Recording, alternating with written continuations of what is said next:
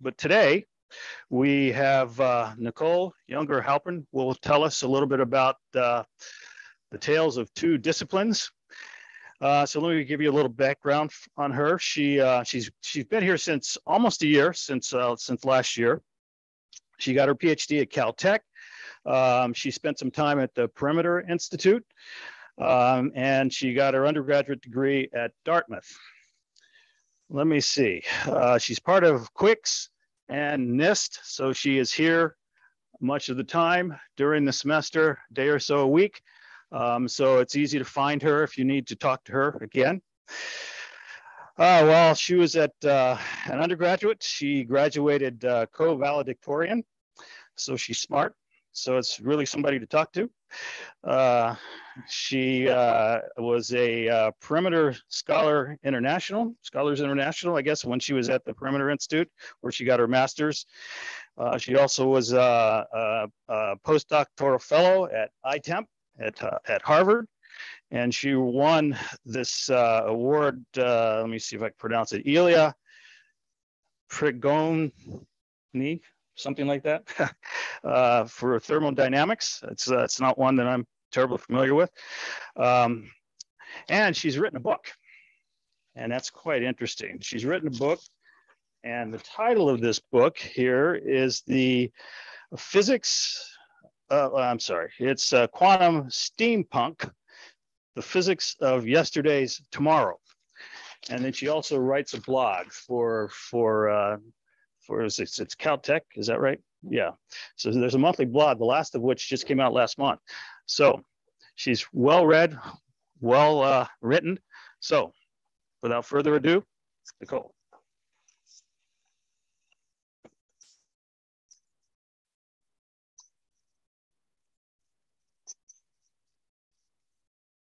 Thanks for the introduction. Thanks for hosting me here. It's good to be speaking on home turf. I'm going to talk about a story that began about a year ago when I ventured off to the Kavli Institute for Theoretical Physics in Santa Barbara, which some of you might recognize.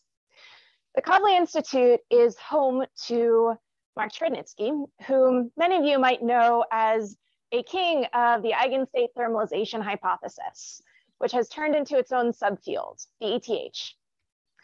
The ETH is a mathematical and conceptual toolkit used in many different subfields of quantum many-body physics. It describes a closed quantum many-body system that's governed by some chaotic, non-integrable Hamiltonian. If a Hamiltonian and an observable obey the eigenstate thermalization hypothesis and the Hamiltonian lacks degeneracies, then the system will thermalize in the following sense, or the observable will thermalize.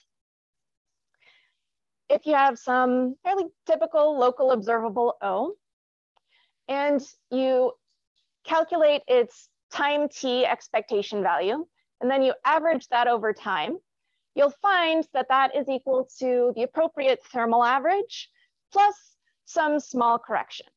This correction is like 1 over the global system size. So I'm representing the global system size by n. Also, if anyone has more of a quantum information theory background here, I'm using O throughout this talk as my many-body physics co-authors do. That is to mean scaled as, whereas people in quantum information theory might be used to a more precise meaning that relates to a bound. So if you have the ETH and a non-degenerate Hamiltonian, then you can conclude that this sort of internal thermalization happens, at least ordinarily. However, a question came up because of quantum thermodynamics, which is in large part the community I come from. The quantum thermodynamics involves taking the thermodynamics of engines and efficiency and work from the 1800s and re-envisioning it for small systems, quantum systems, and far from equilibrium systems. If you're interested in this, learning more about this field, then I recommend these 2 review papers at the top. There's also the book that I wrote that was just mentioned.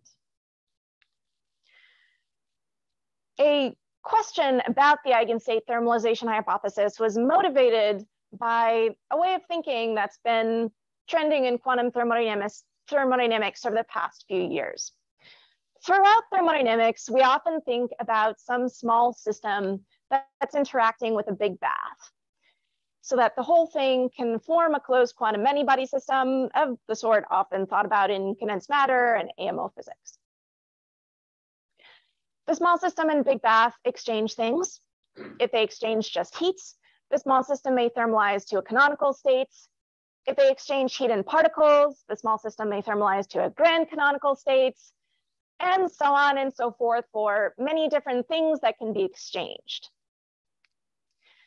These things that are exchanged are conserved globally across the system and bath composite, so I'll call them charges. I'll represent them by Q's and index them with alpha.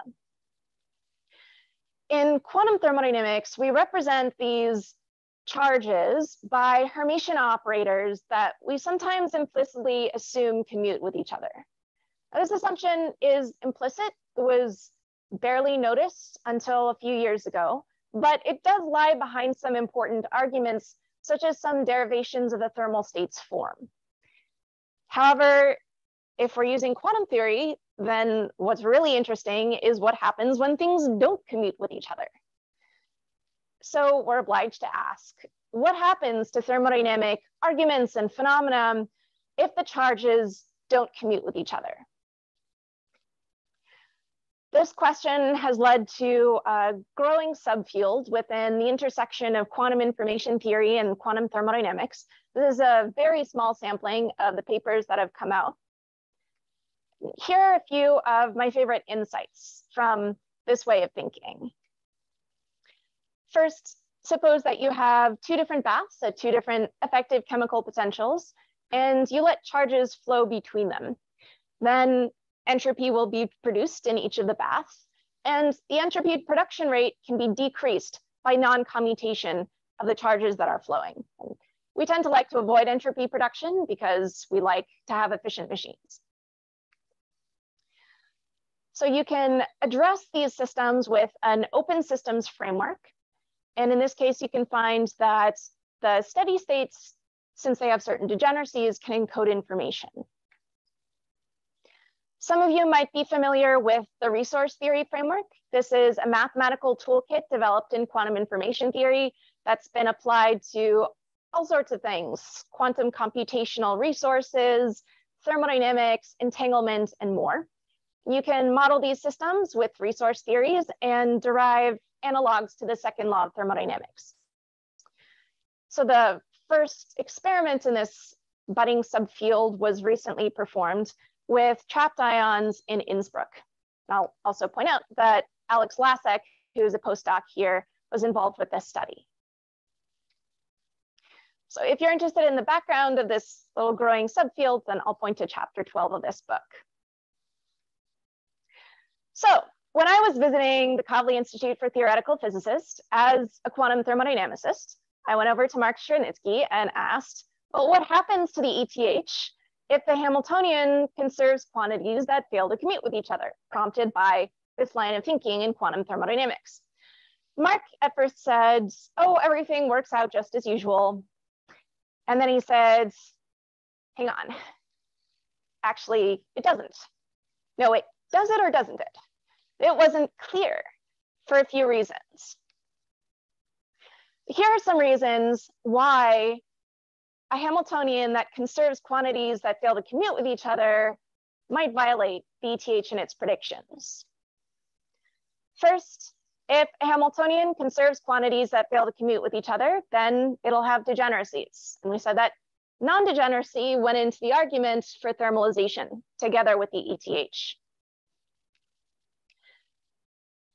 If the Hamiltonian conserves just quantities that commute with each other, then there might be degeneracies, but we can ignore them by working in a charge sector, so an eigenspace shared by the conserved quantities other than the Hamiltonian.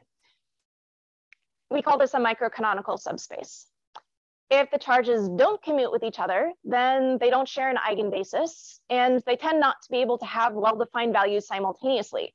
So we shouldn't expect any shared eigenspaces we shouldn't necessarily expect microcanonical subspaces where we can apply the ETH as usual. Nicole, yeah. Just to help us focus, could you give some examples of things we might be familiar with that would be in this category, that is not creating charges that are conserved, or maybe remind us, I mean, for example, the usual thing, I assume, when we're talking about energy and number in terms of canonical, with those duplicates, is that yes correct? And so an example that I'll talk about in more detail shortly of non-commuting conserved quantities can consist of a system whose spin in all different directions, Sx, Sy, and Sz are conserved. Also, you might remember from studying for your qualifying exams something called the Wigner-Eckert theorem.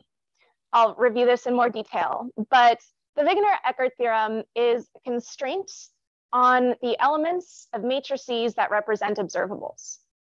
But also the eigenstate thermalization hypothesis is a constraint on the elements of matrices that represent observables. These two constraints have nothing to do with each other and even conflict with each other. So for all these reasons, if a quantum system has quantities that are conserved that fail to commute with each other, we need to rethink the ETH and our expectations about thermalization. I had the pleasure and privilege of realizing that and then working on a solution with this wonderful team of people. This is Chaitanya Murthy, who's at Stanford, Arman Babakani, who's in LA, USC or UCLA. Fernando Iniguez is in Mark Strednitsky's group, and they're at the University of California, Santa Barbara. We proposed a non-abelian eigenstate thermalization hypothesis to overcome the conflicting constraints that I mentioned. We also showed that you can use this non-abelian eigenstate thermalization hypothesis to show that for a range of observables, thermalization does happen in the ordinary way, although the proofs are much more complicated. Also, there are some cases that seem to allow for an unusual or anomalous thermalization. The time averaged expectation value equals the appropriate thermal expectation value only to within larger corrections, which are polynomially larger in the system size. And I find this result interesting because it shows that there's some resistance to thermalization in the ordinary sense. And thermalization goes along with the arrow of time. So it's almost as though there's a little bit of resistance to time's arrow as it usually manifests. Also, if the system doesn't get as far down to the thermal state as usual, then the system may retain some extra information about its initial conditions. Maybe we could take advantage of that for storing information. But in summary, if we introduce non-commuting conserved quantities, then we need to revise the ordinary eigenstate thermalization hypothesis that probably many of us here use quite a bit, and arguments for thermalization. So if I could, maybe I'm going to follow on Bill's question. Does charge here simply mean a conserved quantity? A globally conserved quantity. So we shouldn't confuse it with electric charge or other. It's not necessarily electric charge. It's just a conserved, there's a constant of the motion. There right. are constants of motion and do not. Right. In the many body. Right. Yes. When you talk about something being conserved, what it's preserved by some Hamiltonian. Right. Because I imagine, like, is it okay if the subsystem Hamiltonian doesn't commute with some small coupling to the environment that you don't actually, that never appears in the thermal matrix? We have this setup, and I'll go over it in more detail, of a closed quantum many-body system. It's governed by some Hamiltonian, and that Hamiltonian conserves an observable. We'll call that the charge. So it is, it's the Hamiltonian, including the Hamiltonian on the back. Yep, sure. First, we should briefly review the ordinary eigenstate thermalization hypothesis. It concerns a quantum many-body Hamiltonian that has some eigendecomposition. We say that a Hamiltonian and an observable satisfy the eigenstate thermalization hypothesis if the following is true. Let's take the observable, represent it as a matrix relative to the energy eigenbasis, and look at an arbitrary element of that matrix, O alpha alpha prime. If the two satisfy the eigenstate thermalization hypothesis, then the observable's matrix element has the following form. It consists of two terms. The first term is called the diagonal term because it's non-zero in light of this delta function, only if alpha equals alpha prime. And so the row and column of this matrix have the same index. The second term is called the off-diagonal term, very creatively. This script E is the average of the two energies associated with the row and the column. Omega is the difference between the two energies. This big O out front is the microcanonical average of the observable. It's some smooth real function. This S sub thermodynamic is the thermodynamic entropy, the logarithm of the density of states at the energy E. This F is some other smooth real function. It'll govern how the system gets down to thermal equilibrium. This R at the end, you can think of loosely as a random number. So here's a pretty simple argument for how the ETH plus a non-degenerate Hamiltonian imply thermalization of the observable. Again, we'll denote the size of the global system by n. Our system is going to start in some initial pure state. We can write it as a linear combination of energy eigenstates with these weights C alpha. We'll assume that this is in a microcanonical subspace. For the moment, I'm thinking that the Hamiltonian is the only conserved quantity. And Hamiltonian is special. It generates the time evolution. So we don't want to work in an eigenspace of the Hamiltonian, then nothing would happen to the state. Instead, we want for the Hamiltonian just to have a small variance. The state evolves in time by acquiring relative phases. We can use those to substitute into the time average or the time evolved expectation value of our observable. Here's the general expression, we substitute in, and we get two terms. Again, one term is the diagonal term because it contains only these diagonal elements of the matrix. And again, very creatively, the other term is called the off-diagonal term. Now we average in time. We take this time t prime expectation value, we integrate over time, we take the average, and we take the limit as the time approaches infinity. But what happens to each of these two terms above? The first term gets mapped to 0 because we have this phase here. In the time average, the phase will vary randomly. There will be phase cancellations. We get 0. This would be non-zero if any of the E alphas equals an E alpha prime, because then this exponential would have an argument of 0, the exponential would be 1, and it wouldn't cancel out. But we assume the Hamiltonian is non-degenerate.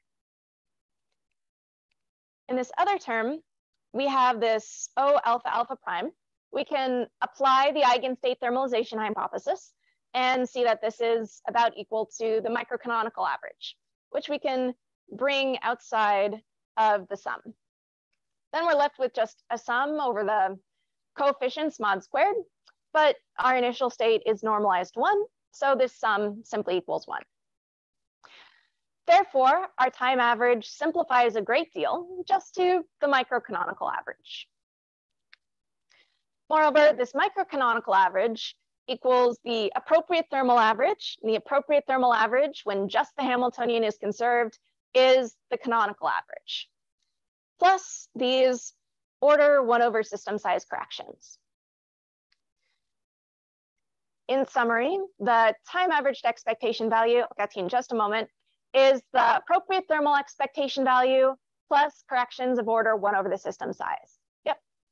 So this was a like infinite time average at a finite system size, right? Yes. But you know, strictly speaking, that requires that the time be like bigger than exponential in the system size. The level spacing is exponentially small. So like, what sort of results are there of like finite time averages and how the like error scales with time? That depends on the off diagonal term in the ETH and that smooth function F. And I agree that that kind of subtler question is definitely worth exploring. This is just one of the simplest things you can do. Take the infinite time average. And after you do that, then you can ask the harder question of, well, how does the system get to the infinite time average? What if you have a finite time? For sure. Is there no like simple, like very rough estimate? I'm not sure. Okay. And also the F, the smooth function F, I think is model dependent. For sure, yeah. So I'm not sure if there are kind of universal answers. Okay. Again, this thermalization happens ordinarily in the absence of charges, or especially charges that fail to commute with each other. Suppose that we have just charges that do commute with each other. Often that we'll be interested in a Hamiltonian that's conserved, and also the particle number or the Z component of the total spin of a spin system. In this case, again, we'll work in a sector, an eigenspace of the particle number or the Z components associated with a small spread in the energy. In this case, the small system will thermalize to the grand canonical state, which looks in a way that hopefully you remember from statistical physics class. And if we have particle number instead of an SC, then you just replace what's in the exponent. By the way, there are plenty of seats in the front in case people who came in want to sit down. If multiple charges that do commute with each other are conserved, then we can find an eigenspace that is shared by those conserved quantities. And again, we will call that, at least a part of it that is associated with a small spread of energy, a microcanonical subspace. Now let's switch focus from background material to what happens or what we can make of charges that fail to commute with each other. We're going to consider a closed quantum many-body system that consists of some number n of subsystems, identical subsystems. I'm going to illustrate with subsystems that consist of qubits, although we expect results to generalize. This closed quantum many-body system is governed by a Hamiltonian that's chaotic or non-integrable. I'll denote its eigenvalues by E alpha. And this Hamiltonian conserves global charges Q alpha. The number of charges is much less than the system size, so that we don't have to worry about integrability effects. Again, at least some of these charges don't commute with each other. The example I'm going to focus on consists of the components of the spin angular momentum. If you're interested in generalizations to other classes of charges, then you can check out this paper. We recently had a seminar by Shayan Majidi, my co-author here. This concerns how to build Hamiltonians for closed quantum many-body systems that globally conserve charges that don't commute with each other and locally transport those charges around. The Hamiltonian shares with the Z components, as well as the total spin squared, an eigenbasis. The Hamiltonian, again, has eigenvalues E alpha. The Z component of the spin has eigenvalues that I'll label by M. I'm setting H bar to 1. And S alpha is the spin quantum number. We're going to be interested in an initial state that has this decomposition relative to our favorite basis. Now the coefficients are labeled not only by alpha, but also M. The Hamiltonian has an expectation value that is extensive in the system size. This is so that we will have the Hamiltonian and an initial state that we'll expect should be able to thermalize well, according to at least what we know about the absence of non-commuting charges. I'll label by M, big M, the expectation value of the Z component of the spin. And I'm also going to orient the z-axis such that the expectation values of the x and y components are 0. And also big M is positive. We're going to be interested in an initial state that's in a generalization of the microcanonical subspace. We said that if the charges don't commute with each other, then we shouldn't expect them to be able to have well-defined values simultaneously. So we shouldn't expect them to share eigenspaces or microcanonical subspaces. So we generalize the notion of microcanonical subspaces to approximate microcanonical subspaces.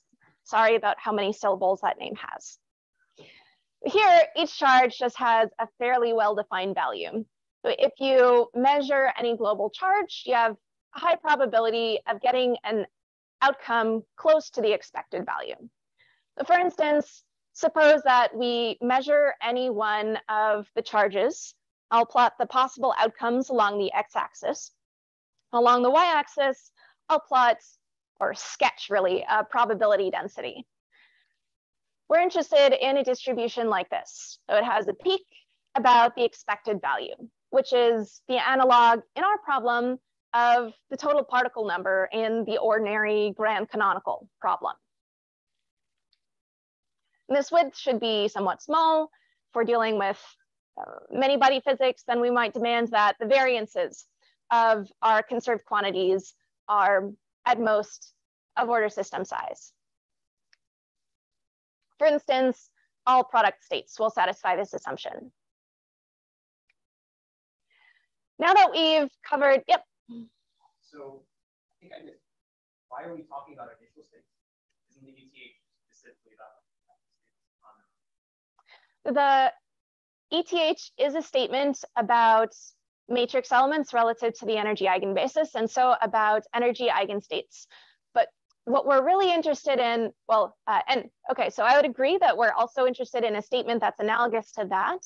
Something else that we're interested in is the argument that if you have satisfaction of the ETH and a non-degenerate Hamiltonian, you can derive thermalization. That argument, that derivation of thermalization also will change. And that thermalization, that statement of thermalization says, if you have some initial state that satisfies certain assumptions, you have an observable and a Hamiltonian that satisfy the ETH, you take the time averaged expectation value of the observable. So you evolve the state for a while, you take the expectation value, you time average, then you get the thermal average. That's why we need the initial state. Okay, but you'll still be formulating ETH separately without reference to the initial state. Correct. Correct. But do you require that the variance be this big in order to satisfy the usual requirements for thermalization? We have only an upper bound. We don't need for the bound to be saturated. Okay. But on the other hand, it can't be 0. It can't be 0 for all of them, except in a few very special subspaces. Like in the example of spin, there's only one eigenspace shared by all the charges. Now that we've talked about the setup and Hamiltonian and states, let's talk about observables that we might expect to thermalize because of what we know from many years of dealing with the ordinary ETH. First of all, we can express an observable relative to our favorite basis. So we can express an observable as a linear combination of the components of spherical tensor operators, which you probably also remember from your qualifying exams. I'm sometimes just going to call, so a spherical tensor operator is a tensor. It's like a matrix. It has lots of components. The components are labeled TKQ, but I don't want to keep saying components of spherical tensor operators because that has a horrible number of syllables. So sometimes I'll just call the TKQ themselves spherical tensor operators. But what are these? I like to keep in mind the simple example of a photon impinging on an atom. The photon is going to act on the atom in a way that is described by a spherical tensor operator acting on the state of the atom. The photon has a spin 1 that will associate it with an operator of k equal to 1. And if the photon gives the atom one quantum of the z component of angular momentum, then we'll associate the action with an operator with Q equal to 1. So the state of the atom gets acted on with this T11 operator. And this T11 operator is just a raising operator, so something that we're all very familiar with. I'll focus on K body observables that acts non-trivially on just K of the qubits. I'll make K be constant in system size. So you can think of this as a local few body observable that we would ordinarily expect to thermalize. You can think of this loosely as one of our spherical tensor operators with its little k equal to big K. And you can think of that roughly as a product of single spin operators, wherein the single spin operators, there are just K of them, loosely speaking. Whenever we talk about spherical tensor operators, we end up talking about the Wigner-Eckert theorem. Again, you probably encountered this in grad school or undergrad, maybe haven't used it since. It's a constraint on the elements of matrices that represent observables relative to our useful basis. So suppose that we take one of our symmetry adapted operators, we represent it as a matrix relative to this shared basis, and we look at an arbitrary element of the matrix. We find, according to the theorem, that it has a certain structure. The matrix element is a product of two factors. The first factor is a Clebsch-Gordon coefficient. That's how you convert between tensor product states and an eigenstate of global spin observables. For instance, if you have in mind a singlet state and you ask how much of this singlet state consists of the tensor product 0, 1, the answer is given by a Clebsch-Gordon coefficient. The other factor is a reduced matrix element. It's just the parts of the matrix element that is Hamiltonian dependent, but does not depend on Q. You'll see that there's no Q in this reduced matrix element. Now, when I'm thinking of Wigner-Eckert theorem, I'm always thinking of angular momentum, but I get the feeling that you're thinking about it more globally. Is that true? I'm going to use it only in the context of angular momentum, but I believe that there is a generalization. Okay. Yeah, of course, electric multiple, magnetic multiple. Okay. And that is part of the opportunity for future work, extending this framework to generalize Clebsch-Gordon coefficients. But I don't have to think about it right now. Right. Okay. So here we have one constraint on the forms of elements of matrices that represent observables. But again, the eigenstate thermalization hypothesis was such a constraint. These constraints butt heads. We're going to resolve that conflict by doing away with the ordinary ETH and proposing a new ETH for this reduced matrix element. The non-abelian eigenstate thermalization hypothesis is as follows. We propose that the reduced matrix element has the following structure. Again, we have a diagonal term that has this delta function ensuring that alpha equals alpha prime, and an off-diagonal term. You'll recognize this script E as the average of the energies associated with the row and column. But now we also have a script S associated with that equals the average of the spin quantum numbers labeled by alpha. Similarly, just as we had a difference omega between the two energies, we now have a difference nu between the two spin quantum numbers. This TK is some smooth real function. It's analogous to the microcanonical average from the ordinary ETH. This smooth real function is going to come up again and again, so I'm going to put a little gold star here so that you'll recognize. This S thermodynamic is now the thermodynamic entropy at the energy E and the spin quantum number S. Again, F is some smooth real function that determines how the state arrives at thermal equilibrium. And again, you can think of our alpha alpha prime approximately as some random variable. Does it matter how you model the random variable? What does that So this R alpha alpha prime is actually an element of a Hermitian matrix that around or within some small energy window and spin window, well, the elements associated with small energy window and spin window will have zero average and unit variance. So it's kind of a structured randomness. So because of the delta function, like delta alpha alpha prime, I guess those averages in the first term are just like S alpha plus S alpha prime over 2 is just S alpha, right? Just checking. In the first term, In yes. The first term, yes. Yes. And alpha just includes like the MSZ, let's say, quantum number, but doesn't know anything about the SX quantum number. So S alpha is the whole spin quantum number. So if you take, I don't see markers, but if you, thank you. If you take all of the components of the spin, you add them together, then you get this. And this has eigenvalues labeled by S alpha.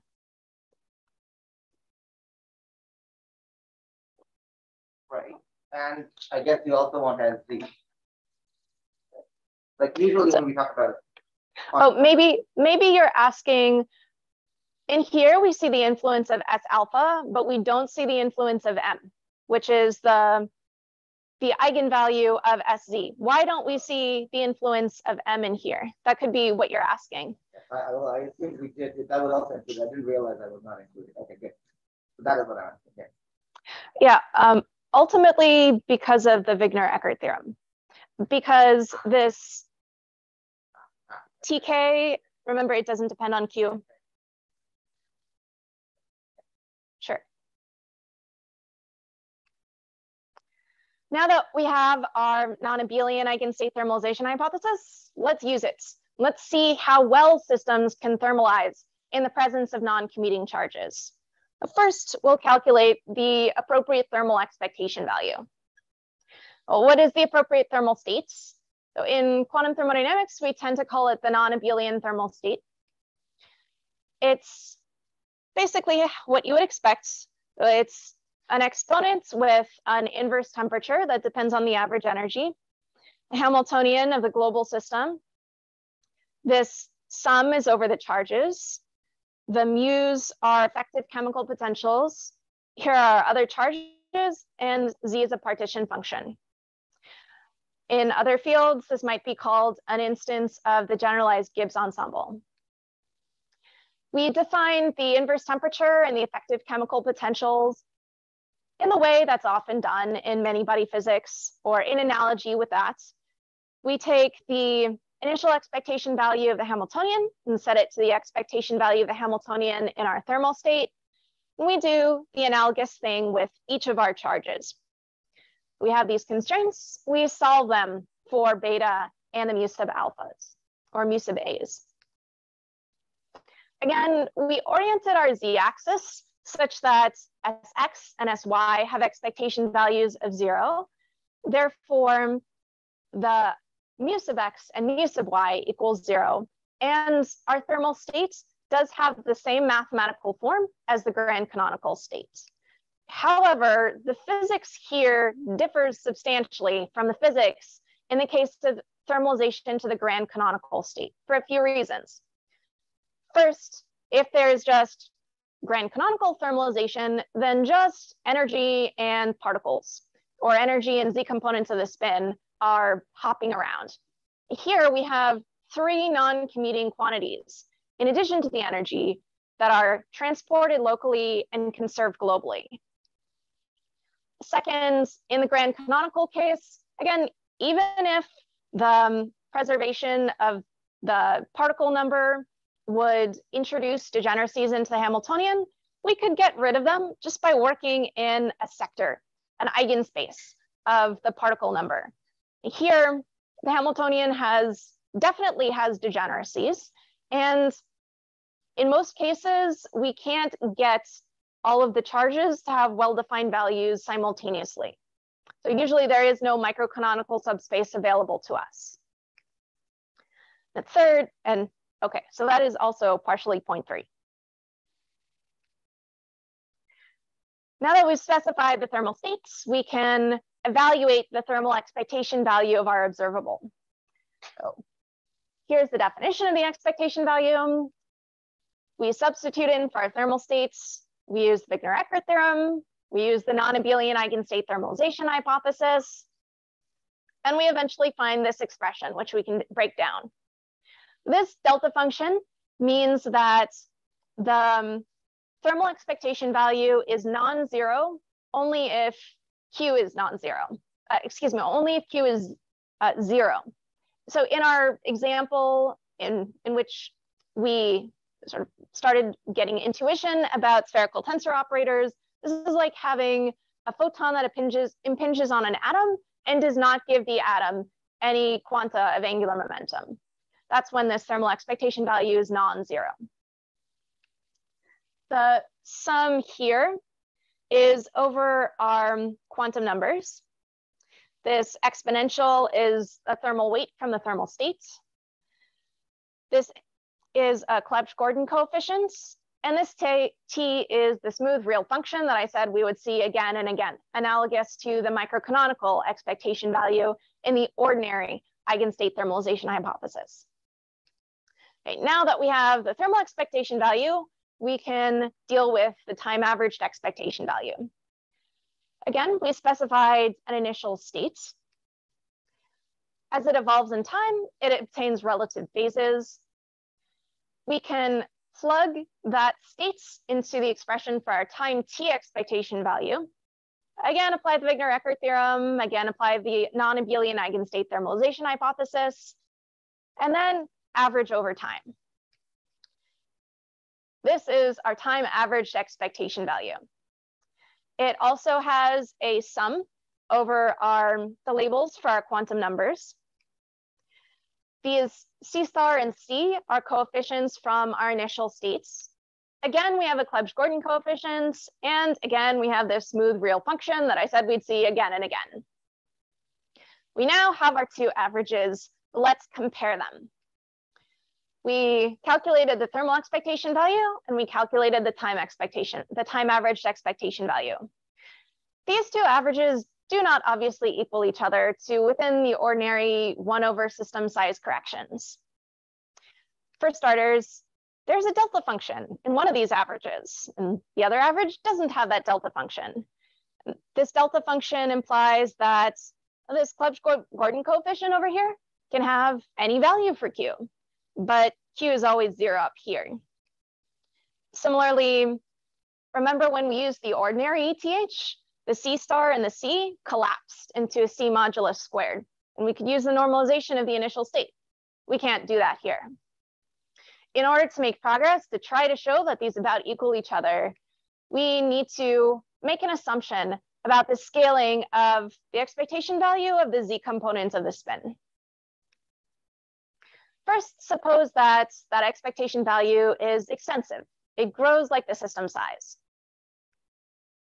Then we can show that the time averaged expectation value equals the thermal expectation value to within the ordinary small corrections. That argument is significantly more complicated than in the case of the ordinary ETH without non-commuting charges. And we actually need different arguments for different classes of observables here, depending on their symmetry properties, their values for Q.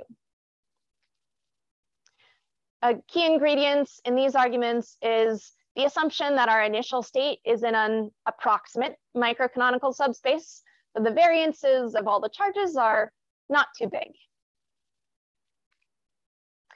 Now, suppose that the magnetization is all the way at the opposite extreme. Instead of growing like the system size, it's 0. We managed to find two cases in which anomalous thermalization may happen. The time averaged expectation value minus the thermal expectation value is of order system size to the -1/2, which again is polynomially larger than the ordinary corrections. So the time average expectation value remains a greater distance from the thermal expectation value. For example, suppose that our observable is rotationally invariant, then our argument is based on an assumption that we argue is physically reasonable. The argument is based on the existence of bound states. So we assume that this smooth function, if you Taylor approximate it with a small s, then it contains a term that's linear in the spin density. So those are the key ingredients in that example. And again, I find this results about not quite getting as far as usual to thermalization interesting because it exhibits a little bit of a resistance to the arrow of time, which maybe we could use to store quantum information. First, are there any questions? Yes. The previous slide, I think there was a delta Q 0. Yes. That means like the value is 0 except when the photon does not impart any angular momentum. And so maybe I said it wrong. Did I say it wrong?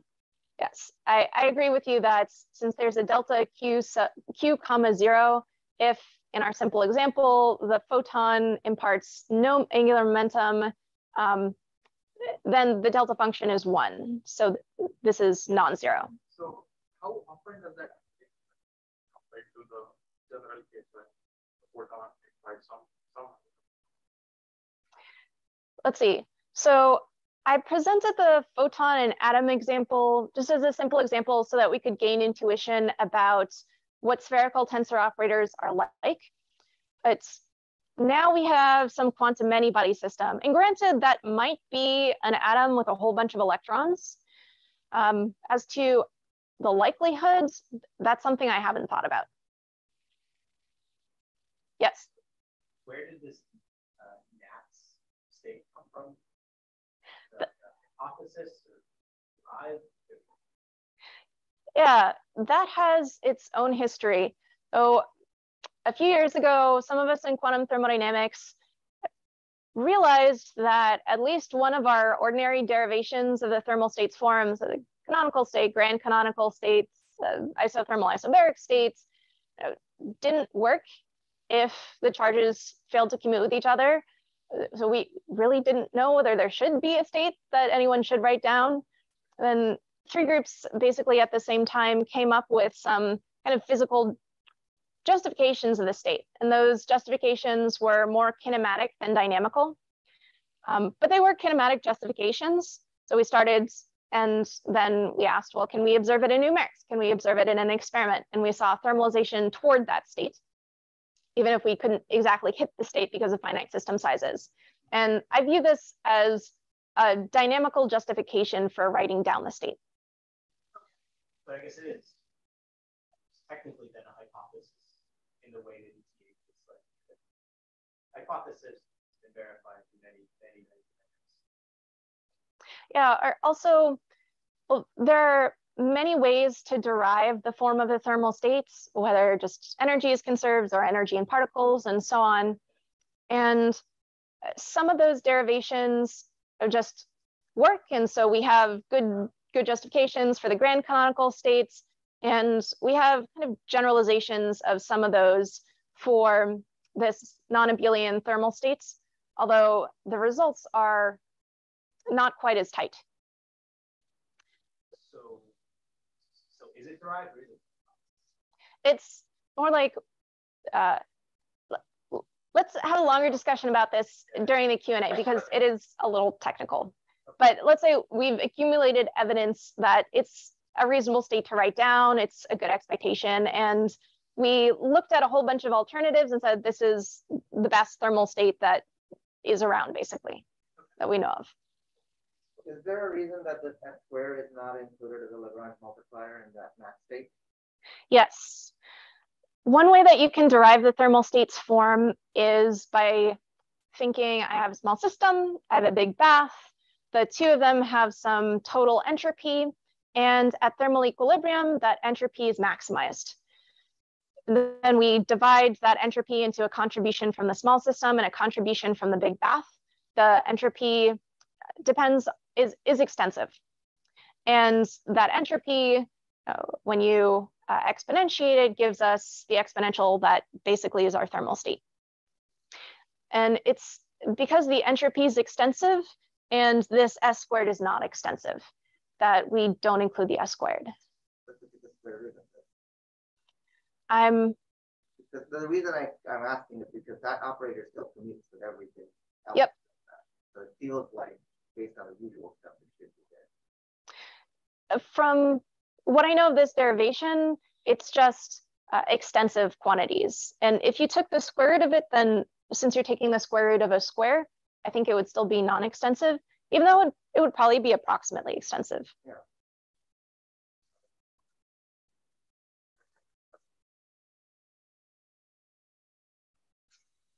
Okay, so this leads to a bunch of opportunities for future work. And if anyone wants to work on any, then please feel free to let me know. First, we said that it seems there should exist some smooth functions T, some observables that exhibit this anomalous thermalization. It would be great to find them. I also talked about two extremes. If the magnetization is as big as possible, we see thermalization. If the magnetization is as small as possible, we don't necessarily. What about everything in between? There actually seems to be a rich spectrum with a whole lot of cases, and those merit exploration. We had analytical arguments. It would be useful to try them out numerically and potentially experimentally, depending on precision available. And again, at least there's an initial experimental result in this subfield of the thermodynamics of non-commuting charges with trapped ions. As was mentioned, some of what we were doing was specific to the symmetry group SU2, but there are plenty of other non-abelian groups that we might be interested in exploring. For instance, if we have an interest in high energy physics. I mentioned that this small f that appears in the second term in the non-abelian ETH relates to the process of thermalization. We could study this function in examples and figure out, does non-commutation of the charges influence the process of thermalization? Since our system might not get as far as usual down to thermal equilibrium, it might retain some information about its initial conditions. And can we use this retention for the storage of quantum information? Finally, probably a number of people here are familiar with quantum many-body scars. They also, in some cases, disobey the ordinary eigenstate thermalization hypothesis. They have an emergent SU2 symmetry, and they defy thermal predictions.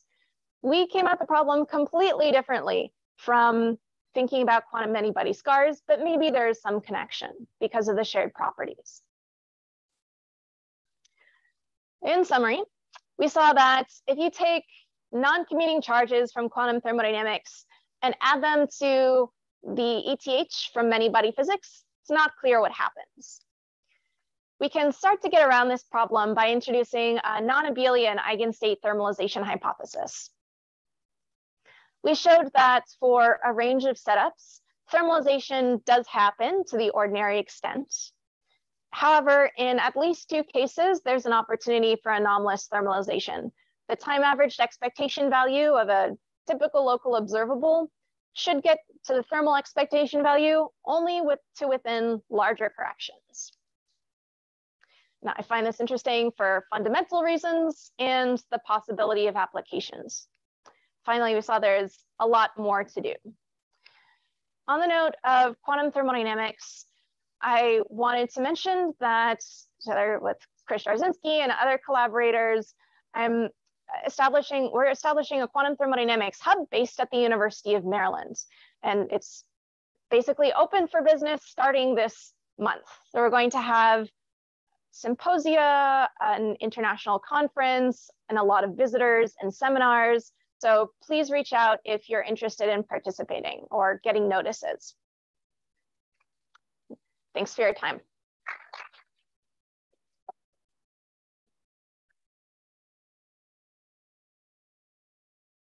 So we have time for some more questions. And can you please try to repeat the questions from the room for the people on here? There's a couple over here. Chris has one. Why don't you go, Chris? So you mentioned the Hamiltonian is assumed to be chaotic. Does that mean you're assuming it has a well-defined classical counterpart, and it's not what you mean by chaos? Non-integrable, let's say. Okay, just in general, not. Yeah, hence the scare quotes on chaotic, since different people have different opinions about what chaos is.